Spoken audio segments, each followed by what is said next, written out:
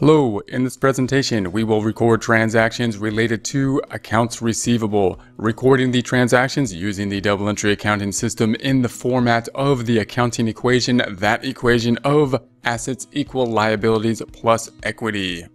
Objectives: at the end of this we will be able to list transactions involving accounts receivable and record transactions involving accounts receivable using the accounting equation. We will go through some examples of the accounting equation and recording transactions related to accounts receivable.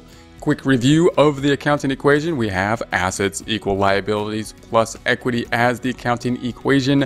We then need to start memorizing those accounts that fit into those subcategories of assets, liabilities, and equity. Those being, in terms of assets for this problem, cash, accounts receivable, supplies, all assets.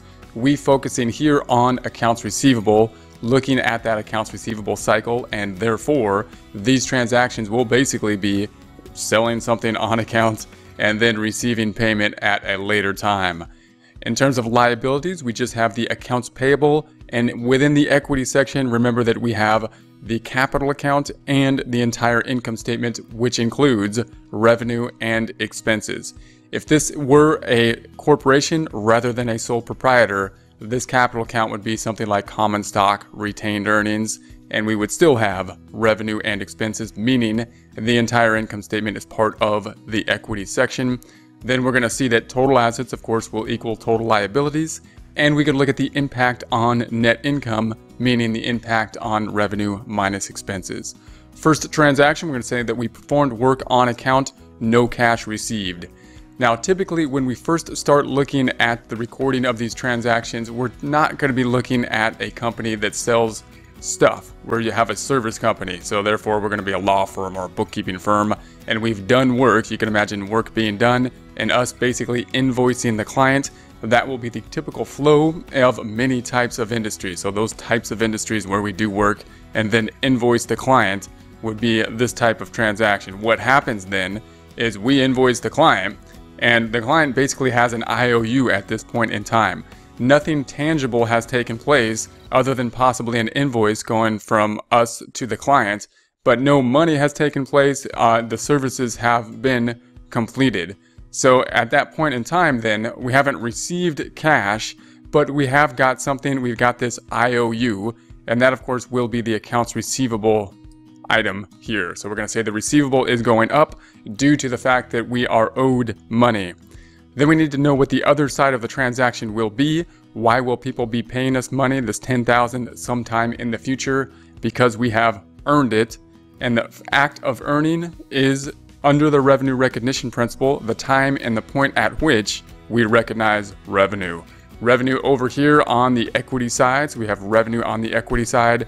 We know if that receivable went up, then the revenue too must be going up, so I'm going to increase revenue on this side as well.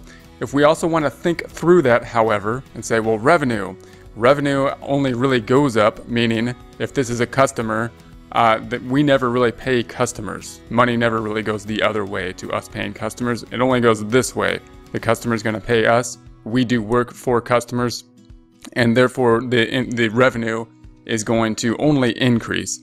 It also has to increase because it's going to increase the amount of total equity.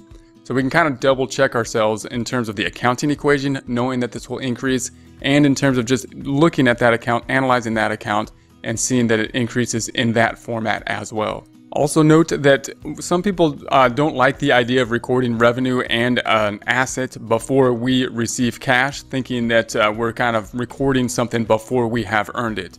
But realize that we are receiving something here, meaning this receivable has value in that we believe we're going to get paid within 30 to 60 days. And therefore, if we went to a bank and we were giving someone a bank loan, this is important information. The bank needs to know the money that we are going to receive. That's important information to decision making as to whether a loan will be given. Now, if this loan is not likely to, if we have accounts receivable here and it's not likely to be paid, then we're going to have to tell our readers of the financial statements that in some way. We'll deal with that at a future point. That is something that is a concern that we have to deal with. But note that this is a receivable that's not as valuable as cash, in that there's more risk involved to it. but it still is a receivable, just as putting money into a stock market isn't as solid as having the cash. Although there's better ability for gain, that's why you put it there. But it's not as guaranteed as cash, but we still are going to record it, hoping that there is a likelihood that we will receive it, and it is therefore an asset. The revenue we're going to record at the point in time that we have earned it, whether we have received payment or not. We see the transaction here. Then we're going to have accounts receivable increasing, and we're going to have assets therefore going up. And we see that the revenue is increasing. That will increase the equity. No effect on the liability section. Therefore, the total assets of this transactions, including just the accounts receivable, is equal to the liabilities plus equity. We also note that net income is going up at this point in time. That happening because revenue went up, and revenue minus expenses means that net income is going up by that $10,000. Next piece, we're going to say that we received cash on account for work done in the past. Now, remember, when we work with these transactions, we're going to have to look at the beginning balance. So now we have something happened prior to this, meaning we have this prior balance here, which just includes the prior transaction. We're going to record the current transaction, and then we will have the total transaction. We're going to have to add those two up. So when we look at this transaction, we're going to ask our question, is cash affected? And we're going to say, yeah, we received cash. Received cash, that's always going to be the key word. Typically, a problem in a book problem will say something like that we received it. In real life, obviously, it would be obvious. We would receive a check in the mail or something like that. In a book problem, we would have to read that and interpret it. Note also that we may see something like on account, which typically makes us think accounts receivable or accounts payable.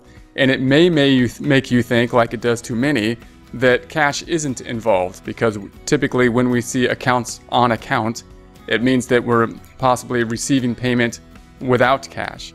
Note that this is the second transaction, however. So if we were to do work on account, no cash happened. We did work as we did in the prior transaction, and we had not yet received cash. But if we receive cash on account, that's the second half of the transaction. That means both cash and the accounts receivable in this case will be affected. So if we go through our questions and ask, is cash affected? That's usually the best way to start. And we're just going to, yeah, cash is affected. We received it. Therefore, we're going to say cash is going to increase. And then we just need to see what the other side of the transaction is. We see that we are getting $10,000 from the client, and therefore might believe that that should be revenue. But looking at the prior transaction, revenue had already been recorded. And the reason is because, of course, we did the work in the past. We're not doing the work at this point in time. We are just receiving the payment at this point in time. Therefore, the other account affected is receivable, the amount showing that people owe us money. People owe us $10,000. They're not going to owe us $10,000 after they pay us $10,000, and therefore this receivable must be the other side going down. So if we're to look at the transaction, it would look like this. We're going to say cash is going to increase. Receivable then is going to decrease. So the asset then is going up and down. We have an asset going up, asset going down, no effect on liabilities or equity.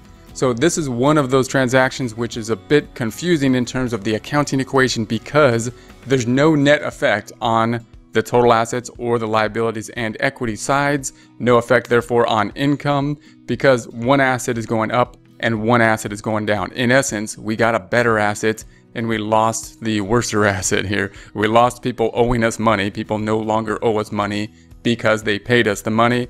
Remember, what the receivable account is doing is just tracking. It's just tracking who owes us money. Then we're going to calculate the balance here, and we're just going to bring the balances down. So we're just saying this is our prior balance, this is the current activity, this is our total. Prior balance was 0, 10,000 increase in cash, total is 10,000. Prior balance in accounts receivable is 10,000. We decreased it 10,000. Current balance is 0. No other activity in any of the other accounts. And of course, we are back in balance, total assets equaling total liabilities plus equity. Note that this is just the normal transactions that's going to happen. If we went on and on with the accounts receivable, if we were working in the accounts receivable department, it should always look like this. We're going to say receivable is going to go up, and then receivable is going to be paid, and then receivable is going to go up and paid.